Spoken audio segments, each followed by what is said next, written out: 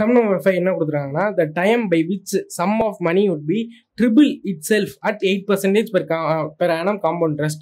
So ஒரு sum of money வந்து எத்தனை வருஷத்துல 8% compound interest அதுக்கு கொடுத்துட்டே இருந்தோம்னா எத்தனை வருஷத்துல அது ட்ரிபிள் ஆகும் அப்படிங்கிறது கேட்டிருக்காங்க. ஸோ என்ன எவ்வளோ அமௌண்ட்டு எவ்வளோ ட்ரிபிள் ஆனதுக்கப்புறம் எவ்வளோ அமௌண்ட்டு எதுவுமே கொடுக்கல, ஒன்லி அந்த காம்பவுண்ட் இன்ட்ரெஸ்ட்டோட இன்ட்ரெஸ்ட் மட்டும்தான் கொடுத்துருக்காங்க. நம்ம அதை வச்சு தான் கண்டுபிடிக்கணும். ஸோ இதே மாதிரி நம்ம ஏற்கனவே ஒரு சம் வந்து சால்வ் பண்ணோம். ஸோ வந்து தேர்ட் சம் நினைக்கிறேன். ஸோ எத்தனை சம்? ஓகே, ஃபர்ஸ்ட்டு அதாவது கரெக்டாக ஓகே தேர்ட் சம் அதாவது இந்த சம் சால்வ் பண்ணோம். அது என்ன பண்ணோம்னா P = 100 எடுத்துக்கிட்டோம், A = 200. அது வந்து டபுள் ஆச்சு, இது வந்து ட்ரிபிள் ஆகுது. ஸோ ட்ரிபிள்னா என்ன பண்ணுவோம்? ஸோ ஃபர்ஸ்ட் பிரின்சிபல் வந்து அசம்ஷன் தான் ஃபுல்லாகவே P = 100, A = அதாவது ஃபைனல் அமௌண்ட் ட்ரிபிள் ஆச்சுன்னா 300 ஆகும். ஸோ நெக்ஸ்ட் என்ன கொடுத்துருக்காங்க? கொஸ்டின்ல கொடுத்துருக்கிறது வந்து ரேட் ஆஃப் இன்ட்ரெஸ்ட் 8% கொடுத்துருக்காங்க. So R = 8%. ஸோ இது வந்து N = என்ன அப்படிங்கிறது கேட்குறாங்க. இது வந்து ஒரு காம்பவுண்ட் இன்ட்ரெஸ்ட் நமக்கு தெரியும். ஸோ ஃபார்முலா எழுதலாம். A = P × 1 + R / 100 whole power n. So இந்த ஃபார்முலாவில் இப்போ அப்ளை பண்ணலாம். A வந்து 300 = P ஓட வேல்யூ வந்து 100, 1 + R 8 / 100 0.08 whole power என்னங்கிறது தான் நம்ம என்னன்னு கண்டுபிடிக்கணும். ஸோ நெக்ஸ்ட் ஸ்டெப்ல என்ன பண்ணுவோம்? இது ரெண்டையும் கேன்சல் பண்ணிடுவோம். So 100 1s are 100, 100 3s are 300. So 3 = 1.08 whole power n. So இந்த 1.08 இந்த n இருக்கிற இடத்துல என்ன வேல்யூ போட்டால் 3 வரும் அப்படிங்கிறத பார்க்கணும். ஸோ நமக்கு ஆப்ஷனில் என்னென்ன கொடுத்துருக்காங்க அப்படின்னு பார்த்தீங்கன்னா, option A 14.28 years, option B 14 years, option C 12 years. So ஸ்டார்டிங்கே 12. ஸோ ஃபஸ்ட்டு 12 வரைக்கும் போட்டு பார்ப்போம். 1.08 × 1 இது வந்து ஃபஸ்ட்டு டைம். ஓகேவா? இப்போ வந்து நம்ம அதை 12 டைம்ஸ் பண்ணோம். ஸோ வந்து செகண்ட், தேர்ட், 4, 5, 6, 7, 8, 9, 10, 11, 12. ஸோ 12 டைம்ஸ் பண்ணோம்னா 2.5 சம்திங் தான் வருது. ஸோ அது கிடையாது. நெக்ஸ்ட் ரெண்டு ஆன்சர் இப்போ கையில் இருக்குது. ஒன்று 14 இல்லாட்டி 14க்கு மிடில், 14 to 15க்கு மிடில் இருந்துச்சுன்னா அது 14.28. இப்போ 14 பண்ணி பார்ப்போம். இது வந்து 12 டைம்ஸ். இப்போ வந்து 13, 14. ஸோ 14 டைம்ஸ் பண்ணோம்னா 2.9 சம்திங் வருது. ஸோ 14 இயர்ஸ்னா ஸோ 2.9 சம்திங் வருது. ஸோ வந்து 14 கிடையாது. நெக்ஸ்ட்டு அதாவது நமக்கு எவ்வளோ வரணும்னா 3 வரணும். நெக்ஸ்ட் 15 இயர்ஸ் பண்ணி பார்ப்போம். இது வந்து இன்னொருத்தர ஈக்குவல் பண்ணோம். ஸோ 3.1 வருது. 15 இயர்ஸ் பண்ணோம்னா 3.17 சம்திங் வருது. ஸோ கண்டிப்பாக இது 14 கிடையாது. ஏன்னா 14ல் 2.9 தான் வந்து நமக்கு 3 வரணும். அப்போ ரெண்டுக்கும் மிடில் உள்ள வேல்யூ தான். ஸோ மிடில் என்ன ஆப்ஷன் கொடுக்குறாங்க? 14.28. ஸோ ஆப்ஷன் A 14.28 இயர்ஸ் தான் ஃபிஃப்த் சம்முக்கு ஆன்சர். சம் நம்பர் 6 என்ன கொடுத்துருக்காங்க? present value of annuity of ₹80 a year for 20 years at 5% common interest. So நம்ம கண்டுபிடிக்க வேண்டியது present value V = என்னங்கிறது தான் கண்டுபிடிக்கணும். இது இப்போ வந்து 4Cக்கு வந்துட்டாங்க. அதாவது மிஸ்லேனியஸ் ப்ராப்ளமில் 4C. ஓகேவா? ஸோ நம்ம 4D சால்வ் பண்ணிட்டு இருக்கோம். 4Cயில் உள்ள ஸோ இது வந்து 4ABC 3 உள்ள கம்பைன் தான் 4D நம்ம ஸ்டார்டிங்லேயே சொல்லிட்டோம். ஸோ அதுதான் இப்போ வந்து இப்போ ப்ரெசென்ட் வேல்யூ V என்னன்னு கண்டுபிடிக்கணும். நமக்கு கையில் இருக்கிற என்னென்ன வேல்யூ இருக்குன்னு பார்த்தீங்கன்னா A இருக்குது. ஸோ அமௌண்ட் வந்து ₹80. அதே மாதிரி இயர்ஸ் இருக்குது. N = 20 years. அதே மாதிரி பெர்சன்டேஜ் R = 5% இருக்குது. இந்த Rங்கிறது நம்ம IN கன்வெர்ட் பண்ணிக்குவோம். ஸோ 5 / 100 0.05. ஸோ இப்போ ப்ரெசென்ட் வேல்யூவோட ஃபார்முலா நமக்கு தெரியும். B = A × 1 - 1 + I whole power -n whole divided by I. So இப்போ வந்து வேல்யூ அப்ளை பண்ணலாம். ஸோ V = A ஓட வேல்யூ 80, 1 - 1 + I. அப்போ 0.05 1 ஆட் பண்ணோம்னா எவ்வளோ வரும்? 1.05 whole power -n -20 whole divided by I 0.05. So நம்ம நெக்ஸ்ட் ஸ்டெப்பில் இதை வந்து சால்வ் பண்ணி முடிச்சிருவோம். ஸோ எப்படின்னு பார்த்தீங்கன்னா 1.05 -20 இருக்குது. +20 இருந்தால் நம்ம அப்படியே வர ஆன்சர் நம்ம அப்படியே பண்ணிக்கோம். ஸோ -20 எப்படி சால்வ் பண்ணணும்னு நம்ம சொல்லியிருக்கோம். ஒன்றுமே இல்லை, டிவைட் சிம்பிள் அமைக்கிட்டு ஈக்குவல் டு பண்ணோம்னா ரெசிப்ரோக்கல் டிவைட். ஓகேவா? இப்போ ஃபர்ஸ்ட் நம்ம கண்டுபிடிக்க வேண்டியது 1.05. அதை 20 டைம்ஸ் பண்ணலாம். 1.05 இன்ட்டு இது வந்து ஃபர்ஸ்ட் டைம். ஸோ 20 டைம்ஸ் பண்ணோம். So second, third, fourth, fifth, sixth, 7th, 8, 9, 10, 11, 12. So 12 இப்போ 20 டைம்ஸ் பண்ணோம். 13, 14, 15, 16, 17, 18, 19, 20. ஸோ 20 டைம்ஸ் பண்ணோம்னா 2.653 சம்திங் வருது. இது வந்து +20யோட வேல்யூ. -20 கண்டுபிடிக்கணும்னா டிவைடட் ஈக்குவல் டு பண்ணிட்டோம்னா இதுதான் -20 வேல்யூ, அதாவது 0.376. ஸோ இது கூட என்ன பண்ணணும், -1 பண்ணிட்டு இன்டூ 80 பண்ணணும். ஸோ -1 ஈக்குவல் டு 0.6 வருது, அது கூட இன்டூ 80 ஈக்குவல் டு 49.84 சம்திங் வருது, அது கூட whole divided by 0.05 divided by 0.05 equal to, so 996.97 தான் ஃபைனல் ஆன்சர்.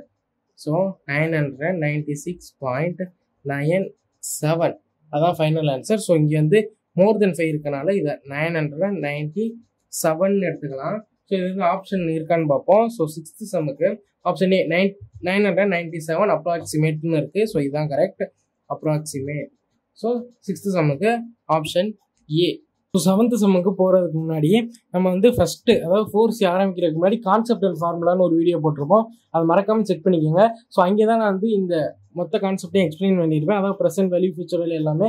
ஸோ வந்து 7th சம் போகிறதுக்கு முன்னாடி நீங்கள் ஒருவேளை அந்த வீடியோ பார்க்கலன்னா இங்கே இந்த 7th சம் போகிறதுக்கு முன்னாடி அட்லீஸ்ட் இதாச்சும் நம்ம பார்த்துட்டு போயிடுவோம். ஸோ என்ன பார்த்தோம்னா, ப்ரெசென்ட் வேல்யூவை பொறுத்த வரைக்கும் நம்ம ஆன்யூட்டியோட நார்மலாக ஒரு, அதாவது ரெகுலர் ஆன்யூட்டி ரெகுலர் கண்டுபிடிக்கிறதுக்குன்னா அதுக்கு என்ன ஃபார்முலா யூஸ் பண்ணுவோம்னா, E = A × 1 - × 1 + I whole power -n divide by I கண்டுபிடிச்சு நம்ம அப்ளை பண்ணிடுவோம்.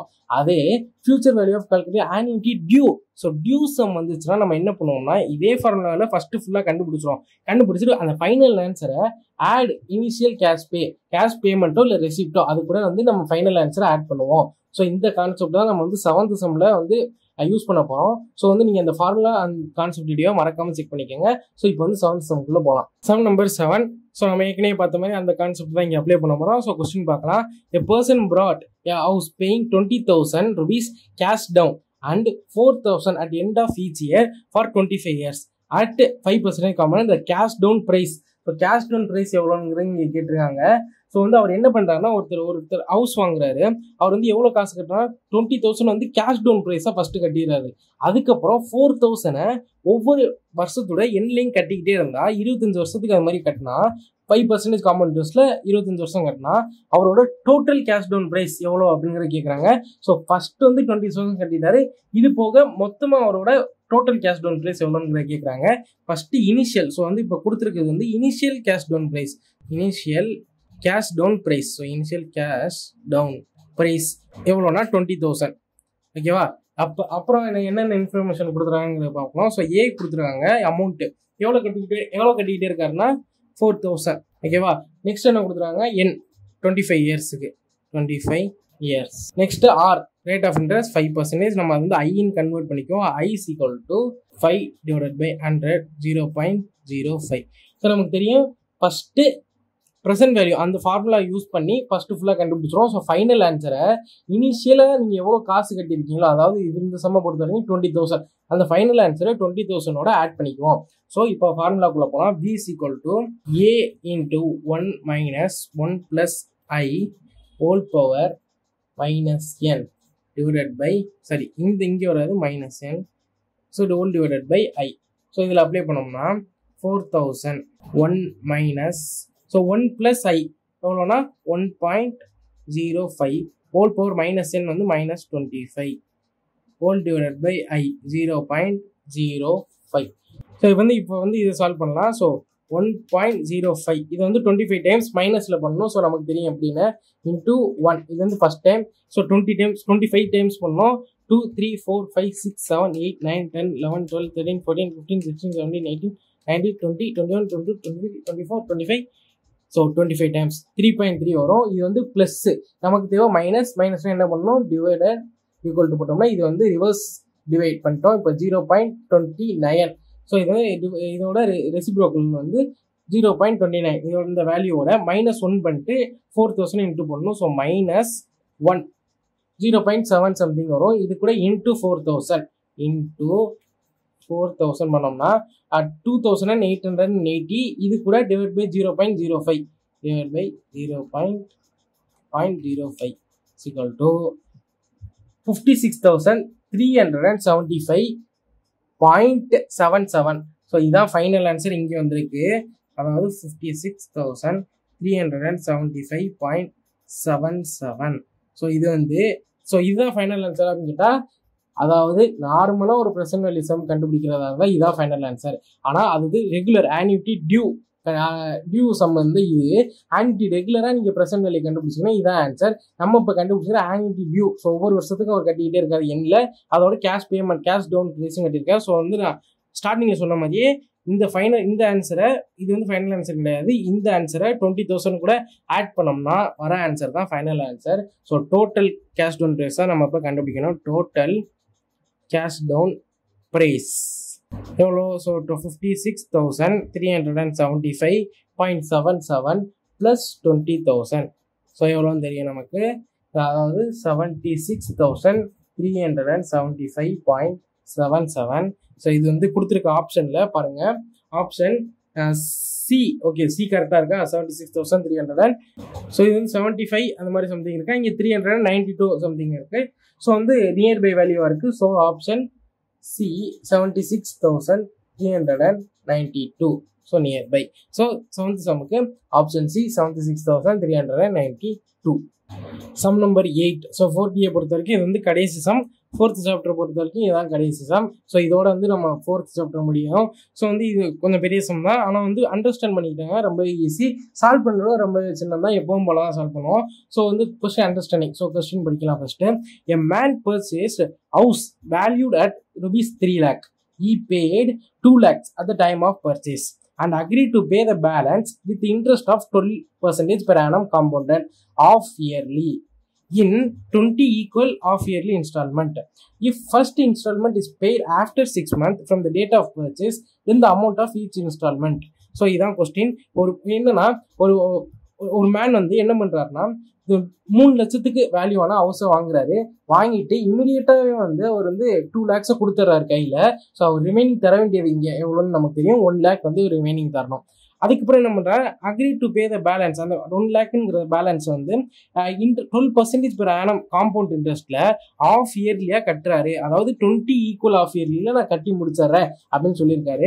அதே மாதிரி ஃபர்ஸ்ட் இன்ஸ்டால்மெண்ட் வந்து ஒரு ஃபர்ஸ்ட் 6 months அப்புறம் அவர் கட்டினார்னா, from the date of purchase, ஒரு டேட் ஆஃப் பர்ச்சேஸ்க்கு அப்புறம் 6 months அப்புறம் அந்த first இன்ஸ்டால்மெண்ட்டை கட்டினார்னா amount of each install. அப்போ ஒவ்வொரு மாதமும், அதாவது ஒவ்வொரு அந்த ஆஃப் இயர் முடியும் போது அவர் எவ்வளோ இன்ஸ்டால்மெண்ட் கட்டணும், அதை எவ்வளோ அமௌண்ட் கட்டணும், ஒவ்வொரு இன்ஸ்டால்மெண்ட்டுக்கு அப்புறமும் அமௌண்ட் ஆஃப் ஈச் இன்ஸ்டால்மெண்ட் எவ்வளோன்னு கேட்குறாங்க. அதாவது ஒவ்வொரு ஆஃப் இயருக்கு அப்புறமும் அவர் எவ்வளோ அமௌண்ட் கட்டணும், அதாவது எவ்வளோ வந்து லோன் ரீபே பண்ணணும் அப்படிங்கிறதான் கேட்குறாங்க. ப்ளஸ் 12% காம்பவுண்ட் இன்ட்ரெஸ்ட் கூட அவர் எவ்வளோ கட்டணுங்கிறத கேட்குறாங்க. ஸோ வந்து சொல்யூஷன் போகலாம். ஃபஸ்ட்டு அவர் ஹவுஸோட வேல்யூ எவ்வளோ? 3 lakhs. ஓகேவா? ஆனால் அவர் வந்து இப்போ நம்ம கண்டுபிடிக்க வேண்டிய அமௌண்ட் எவ்வளோனா அதுக்குள்ள 2 lakh மைனஸ் பண்ணிடணும். ஸோ இந்த 2 lakh கணக்கிலே கிடையாது. ஏன்னா அவர் கட்டிட்டார் உடனேயுமே. ஸோ அதுக்குள்ள அவர் திரும்ப கட்ட மாட்டார். ஸோ வந்து மைனஸ் பண்ணிட்டோம்னா 1 lakh. ஸோ இந்த 1 lakhங்கிறது தான் ப்ரெசன்ட் வேல்யூ. ஸோ ப்ரெசன்ட் வேல்யூலாம் நம்ம கண்டுபிடிக்கணும் சாம். ஸோ வந்து ப்ரெசன்ட் வேல்யூ சாம். ஸோ பிங்கிறது ப்ரெசன்ட் வேல்யூ.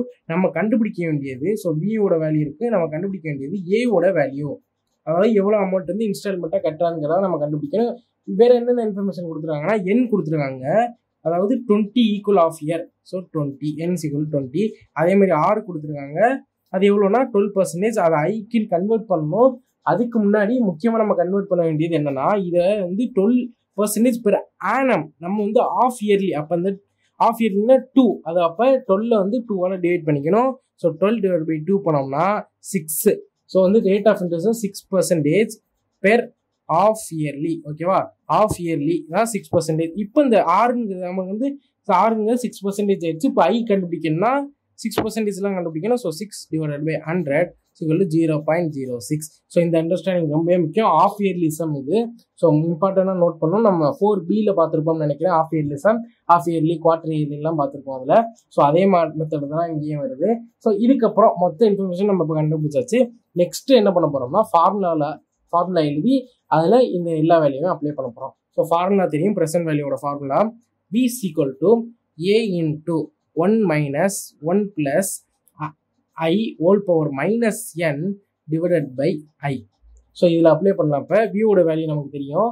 அதாவது 1 lakh = A வேல்யூ நம்ம கண்டுபிடிக்கணும். A 1 - 1 + I, அதாவது 1 ஆட் பண்ணிக்கிறேன் இப்போவே. அப்போ 1.06 whole power -n வெறும் என்னோட value 20. So -n whole divided by ஐயோட வேல்யூ 0.06.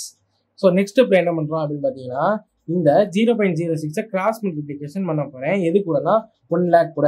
ஸோ அப்படி கிராஸ் மல்டிப்ளிகேஷன் பண்ணால் ஆன்சர் என்ன வரும்னா 6,000 வரும். ஸோ 6,000 ஈக்குவல் டு, ஸோ இதை வந்து இப்போ நம்ம சால்வ் பண்ணலாம். 1.06 பவர் 20 பண்ணோம், -20. ஸோ 1.06 இது வந்து ஃபர்ஸ்ட் டைம் நம்ம 20 டைம் பண்ணணும் மைனஸில். ஸோ 2, 3, 4, 5, 6, 7, 8, 9, 10, 11, 12, 13, 14, 15, 16, 17, 18, 19, 20. ஸோ 20 டைம்ஸ் பண்ணோம்னா 3.2. இது வந்து +20, நமக்கு தேவை minus. So divided by equal to போட்டோம்னா மைனஸ்ல உள்ள ஆன்சர் வந்துடும். 0.3118 சம்திங் வருது. இது கூட நம்ம -1 பண்ணணும். ஸோ -1 பண்ணோம்னா 0.688195 வரும். ஸோ வந்து இது ஏ. So remaining value 0.688195. ஸோ நான் இப்போ ஏ ஒரு பக்கம் வச்சுக்கிட்டு இதை டிவைடில் கொண்டு போக போகிறேன். So A equal to 6,000 divided by 0.688195. So இந்த மாதிரி லென்த்தான வேல்யூ வந்து கால்குலேட்டர் இருக்கும்போது நீங்கள் அப்போவே டிவைட் பண்ணாதான் உங்களுக்கு சிம்பிளாக இருக்கும். ஆனால் இல்லை வேணாம் எனக்கு அது கன்ஃபியூஸ் ஆகுதுன்னா நீங்கள் இப்படி சால்வ் பண்ணிக்கலாம். ஸோ நான் வந்து அதில் எப்படி சால்வ் பண்ணுறேன்னு நான் சொல்கிறேன். அது ஏற்கனவே சொல்லியிருக்கோம். ஸோ ஒன்றுமே இல்லை, நம்ம ஆக்சுவலாக 6,000 இந்த லார்ஜர் வேல்யூவால் டிவைட் பண்ணோம். நம்ம என்ன பண்ண போகிறோம், இந்த லார்ஜர் வேல்யூவை 6,000 டிவைட் பண்ண போகிறோம். டிவைடட் பை 6,000 பண்ணோம்னா ஒரு வேல்யூ வருமா, இது வந்து ரெசிப்ரோக்கல் பண்ணணும். இந்த வேல்யூவை ரெசிப்ரோக்கல் பண்ணணும். அப்போ டிவைடட் ஈக்குவல் டு, ஸோ வந்து இதான் ஃபைனல் ஆன்சர் 8,780. ஸோ வந்து நீங்கள் இப்படியும் சால்வ் பண்ணி பார்த்துக்கோங்க, இந்த ஆன்சர் தான் வரும். அதாவது 8,718.45 சம்திங் வரும். ஸோ இதான் final answer. Ace equal to 8,718.455. இது வந்து எதுக்கு நியரஸ்டாக இருக்குது அப்படின்னு பார்ப்போம் ஆப்ஷனில். ஸோ ஆப்ஷன் ஏ பாருங்கள், 8,719.66. ஸோ அதுக்கு தான் இது வந்து நியர்பையாக இருக்குது. 8,719.66 option A. So 8th சம்முக்கு option A. 8th some ஒன்றுமே இல்லை, அதாவது ஒருத்தர் 3 லட்சம் கொடுத்து ஹவுஸ் வாங்குறாரு, 2 லட்சம் அதில் கட்டிடுறாருன்னா நம்ம வந்து ப்ரெசென்ட் வேல்யூ 1 lakh. அதே மாதிரி அமௌண்ட் வந்து கண்டுபிடிக்கணும். என் வந்து 20, ஆர் வந்து 12/2, 12 வெறும் 12%. அது வந்து ஆஃப் இயர்ல கன்வெர்ட் பண்ணுவோம், டிவைட் பை 2 பண்ணிக்குவோம். பண்ணிட்டோம்னா 6% வரும். அதுக்கு ஐ கண்டுபிடிச்சோம்னா 6 / 100 0.06. நெக்ஸ்ட் ஃபார்முலா அப்ளை பண்ணிடுவோம். ஃபார்முலாவில் எல்லா வேல்யூமே அப்ளை பண்ணி final answer கண்டுபிடிச்சிருவோம். So 8th சம்முக்கு option A. So இதோட நம்ம 4 சாப்டர் முடிச்சிட்டோம். So chapter 1, 2, 3. So 4th chapter ஃபைனலாக இன்னைக்கு முடிச்சிருக்கோம். ஸோ ஃபர்ஸ்ட் 3 சாப்டருமே நம்ம சேனல்ல இருக்கு. ஸோ மறக்காம அதையும் செக் பண்ணிக்கோங்க. இந்த 4th சாப்டர் பொறுத்த வரைக்கும் உங்களுக்கு என்ன டவுட்னாலும் கமெண்ட்ல லீவ் பண்ணுங்க. உங்களுக்கு கண்டிப்பாக தனி வீடியோ போட போகிறோம். முடிஞ்சளவு கமெண்ட்லேயே நாங்களும் சால்வ் பண்ணுவோம். So thank you for supporting and thank you for வாட்சிங்.